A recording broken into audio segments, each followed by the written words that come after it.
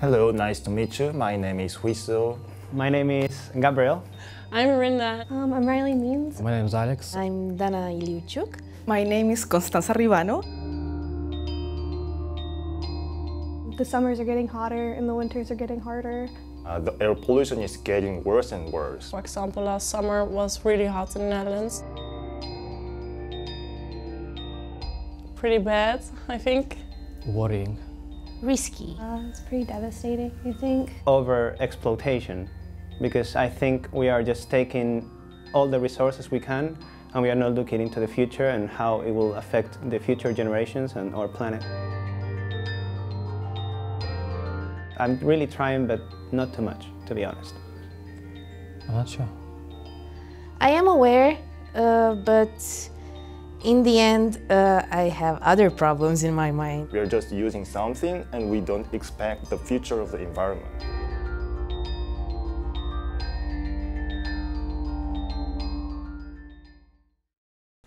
Our climate is changing. That's not a political statement or personal opinion. It's an empirical fact that's going to affect all of us in the future. The last few years have broken all-time temperature records and are expected to rise even more, which is disastrous to our planet. A large part of this problem can be linked to the harmful greenhouse gases that we emit into the atmosphere. At the same time, people are also polluting our planet with plastic and other harmful materials. Luckily, most of us seem to realize that this is happening, but don't seem to do very much about it. So trying to understand this problem, we, a group of students, met up with some people who are all trying to save the environment in their own ways. Why aren't we changing?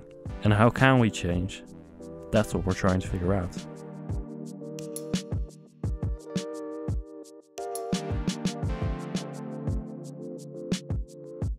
Hi, I am Marloes Nieuwenhuis and I am an applied psychologist / junior researcher at Hanze University of Applied Sciences.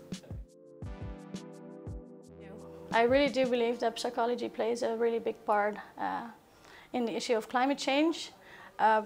Mostly, I think it's amazing and really good that we have all these new kinds of techniques getting developed and everything, but if we eventually don't have people who want to use it or want to act on it, I don't think the process is going really fast that way.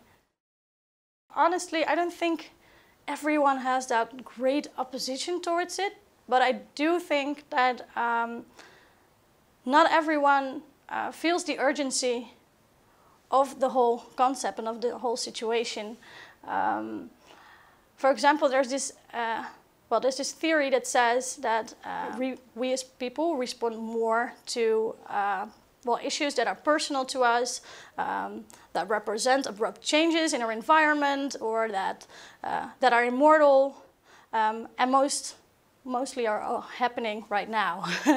So if we apply that theory to a concept like climate change, and we're going to think about that, you'll see that climate change for a lot of people is mostly something that's something in the future. It's something there and okay, and they're not really experiencing the discomfort from the consequences for it in this moment. And also for a lot of people, it's not really something that's affecting their daily lives right now. So I guess the bigger thing is that, people don't really feel the bigger threatening consequences that climate change might eventually have. Yeah, we do believe that social aspects are a really big influence on the way people tend to behave sustainable. For example, when you have like a neighborhood and the majority of people in this neighborhood have solar panels, then the other neighbors who don't have them yet are more likely to also get solar panels as well. Or another example, when maybe you have like this group of people in a working place who are highly motivated to behave sustainable. And then you have this other group of employees, their colleagues, who are not necessarily that motivated to behave sustainable, but they just don't join in the actions that they're doing just because they want to do something fun or something nice with their colleagues. Also, I think with that is that it's not only more effective, I think, to do things in a group, but it's also just more fun because people don't feel like they're doing it alone then. So we don't feel the urgency to change now. But if we get more people to start, it will be easier for all of us. But what steps should we take to change our habits? I'm Cecile Nieuwenhout and I'm a newly elected member of the City Council of Groningen for the party GroenLinks, which is the green left party of the Netherlands. And at the same time, I'm also a researcher at the University of Groningen doing my PhD in the field of energy law. Why is it so important to make little steps? I think first of all, it motivates yourself. So if you do a little step, if you, for example, take the bicycle instead of the car, even if it's just once, it makes you feel good about the environment and about yourself. So that's a psychological effect, and that's very important. Well, there's many tips to be given to people for changing their lifestyle. For example, be a conscious consumer, so check every time you buy something, if it's clothes or food or products, do you really need it? And if you need it, where do you get it from? What is the production chain towards the product? It helps a lot if you check this and if you buy something else, if the production chain is not good enough. What helps a lot as well is changing your way of transportation or traveling. I liked flying a lot, I must say, I can confess. But I've changed it recently and now I decided to only go for public transport. So trains, buses, whatever brings me to my destination. It takes a lot longer, but it's also a more relaxed way of traveling, so I don't really mind. These small measures can really make a difference. Nowadays, there are more people worried about the situation, and being conscious about the things you eat is a big part of it. A vegan cafe is a good place to learn more about it. I'm Tijn Boskus, I'm an animal rights activist and I've been vegan for 2 years now, and I'm also an environmental activist. I study at the Hanze University of Applied Sciences, and in my part-time I do all kinds of activism on different topics. Well, I've always been interested in trying to have the smallest environmental impact as possible. So that means I've always been conscious about single-use plastic and trying to reuse it, not put the heating on that high. But I've only tried changing my habits since 3 years ago when I went vegetarian. And that was very, well, kind of just because I saw how easy it was. I had a girlfriend at the time that was vegetarian and she went vegan, so I decided to go vegetarian because it has a massive impact on your carbon emissions and your ecological footprints. And then afterwards I decided I saw how easy veganism was, so I decided to also go vegan. I mean, it's annoying sometimes where you feel like, oh, I would really like a coffee now, but you can't because you left your cup at home and you don't want to use any of the cups that they have available. Because that's single use and you have to throw it out afterwards. But on the topic of eating, no, I don't miss anything.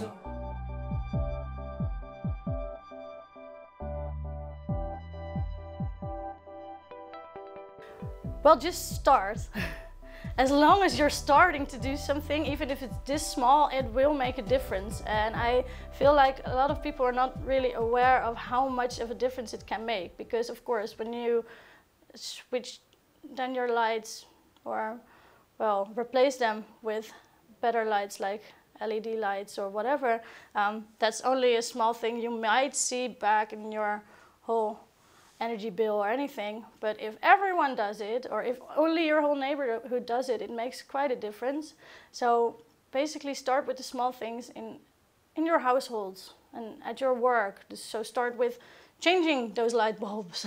Start with well, reducing your waste, or maybe eat a little bit less meat every week. Just start with the small steps that you're comfortable with, and well, upgrade from there. I'd like to show you a couple of our interventions.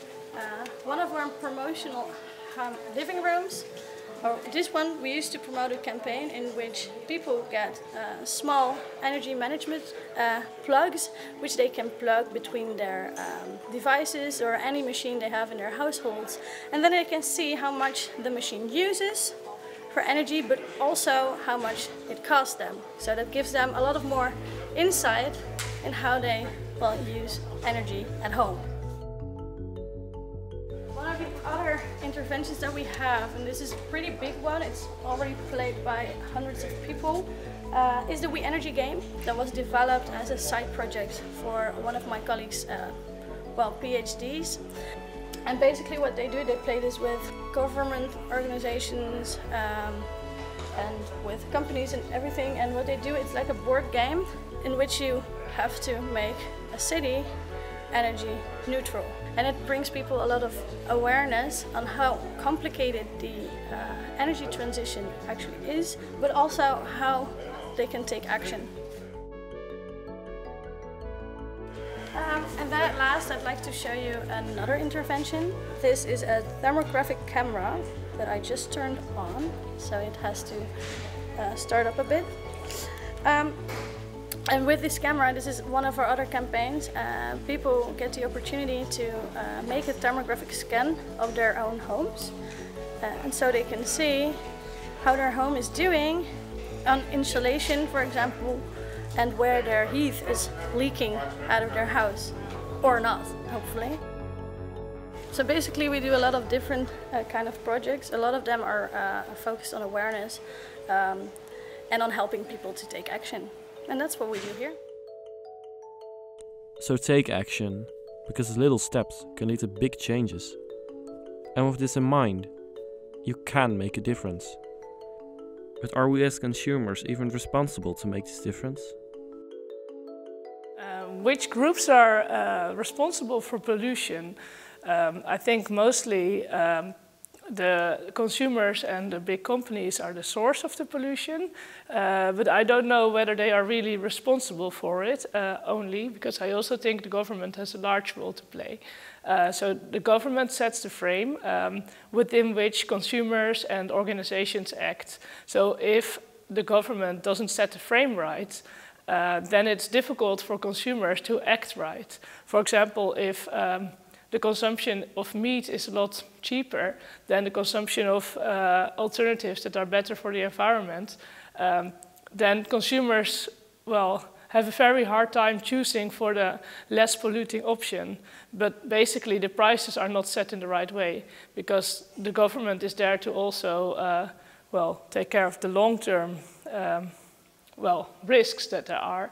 And the government is also the one who can change the pricing, for example, through taxation.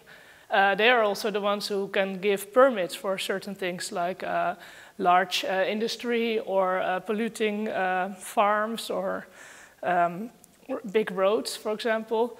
So they have a large role in setting the frame within companies and within which companies and the consumers react. How do you see the world in 30 years? I hope it's gonna be way better. I hope right now that we find a way to have a better world in 30 years, but I don't know if we'll make it to that point. Maybe we can save the world. We can try, but if we don't try all together, it will be impossible. Let's look around us. We are not the only one on this planet. A planet that has coexisted with us since the beginning of history. Let's look around us and realize that not everything is about us. We believe that we are building a better world, but what we are actually doing is destroying our surroundings. The ways of saving the planet are already in front of us. It just needs one thing to make it work. People. It's time to stop making excuses.